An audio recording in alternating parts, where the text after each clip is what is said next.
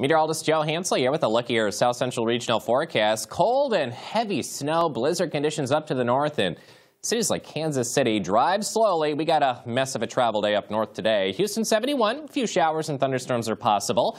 Windy conditions, though, in Oklahoma City, the Panhandle, Dallas, that's a wind advisory today. Driving a semi, high-profile vehicle, be safe out there.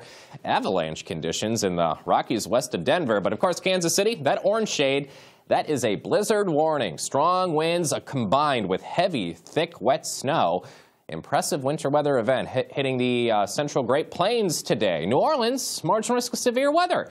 Watching for severe storms near the Deep South and the Gulf of Mexico as well, associated with the same systems. Of course, heavy snow, Wichita, Kansas City to Chicago.